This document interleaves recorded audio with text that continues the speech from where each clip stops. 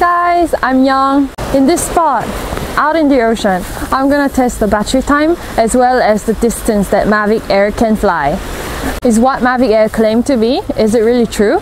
Let's find out together. Let's fly. Okay, so right now I put a fresh new battery and it has 94%. Take off. Alright. For this.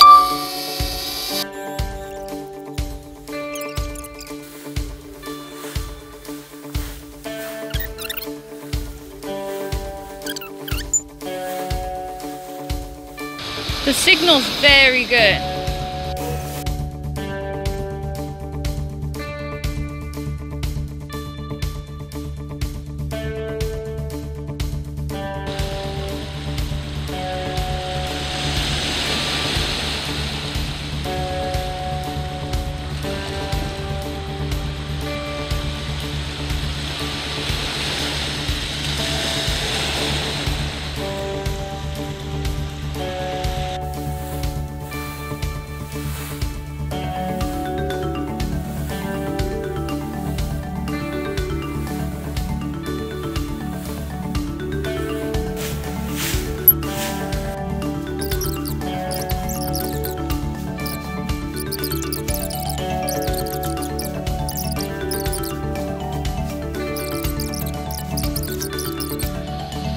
Reaching 2.9 kilometers. Okay, I'm getting another remote controller signal weak sign. Oh, no signal. It says signal lost at 2.926 kilometers. Go home.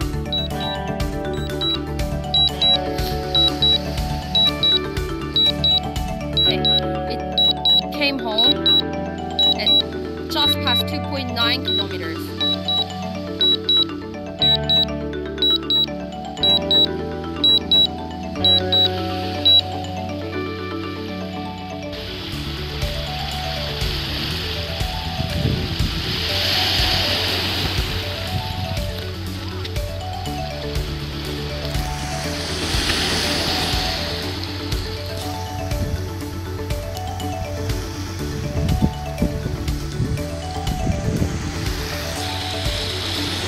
Battery level is low. The aircraft will go to the home point. Go home.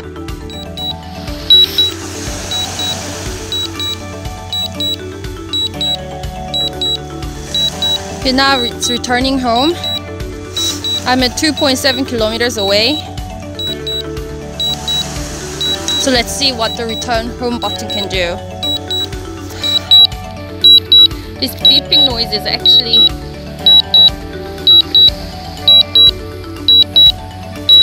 beeping noise is actually giving me a bit of like heart attack.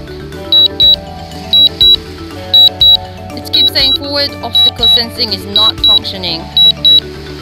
But it is coming back. I can see it coming back.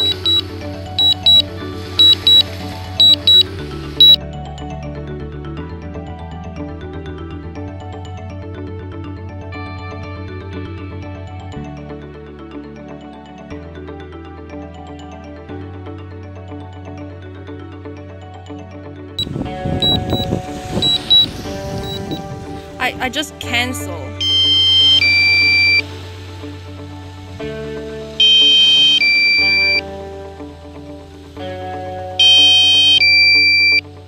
Oh, okay, I just...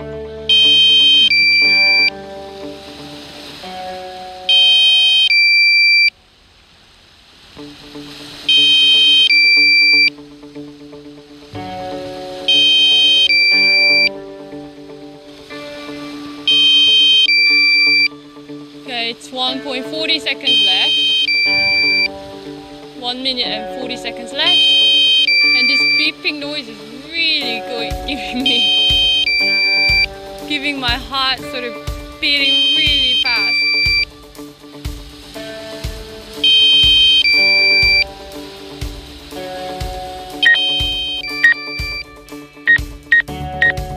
Critically low battery. Landing. Okay. So Critically low battery. I've done it. Oh god, I'm not gonna do a distance test for a while because it really gives me heart racing. Okay. So distance test and battery test done.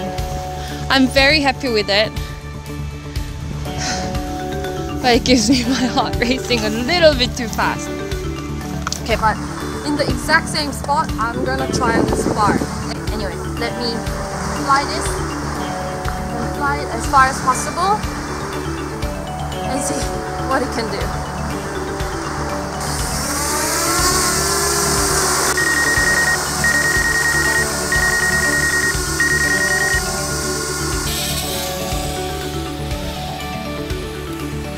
Let's fly. Okay, now suddenly 91% left and have 13.59 seconds.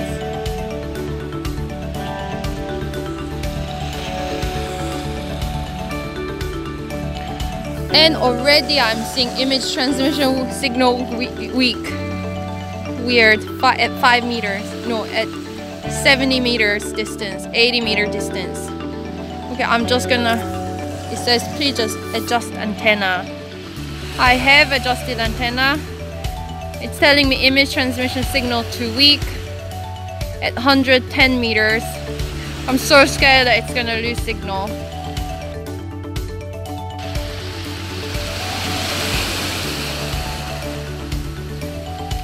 I lost signal once at 160 meters, but still it's okay. Sort of loses signal and gets back on again. I've flown 180 meters. Over 200 meters, it's fine. Okay, lost signal at 220 meters. But it got back on again. This is what makes Spark a great selfie drone, but not probably good for landscape. It gives me like almost a near heart attack. I'm still getting a very weak signal at 280 meters now. But also I can feel there's no signal. I'm just gonna reach 300 meters. Very weak signal. It's still connected, but I think also the interference in the city is not helping at all. But basically this is what has been happening to me. Whenever I try to take video with Spark, it loses. The signal is very weak from about 100 meters onwards. So it doesn't give you can't really think about, so you can't really think about, what good video to take when you're worried that, it keeps losing signal and I have potential to actually lose Spark. So in this test, I'm already so happy. In this test, I'm already so happy that I got MAVIC Air. So I'm coming back already.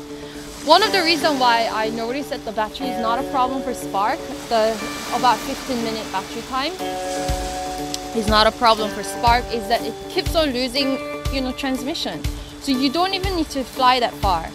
Then you're not going to use up all the battery there is. But then flying drone in that way is not as exciting. I'm really feeling the difference. I mean, I love Spark, and Spark is what got me into. Spark is what got me into flying drone. But I can really feel the huge difference between Spark and MAVIC Air. A huge, huge difference already. So like right now I only flew all the way to 300 meters. The battery still has 10 minutes left. So you can always like perfect your image flying around like near you, near the home point. But there's no way you can get that awesome, amazing landscape shot when it gets cut off at like 300 meters.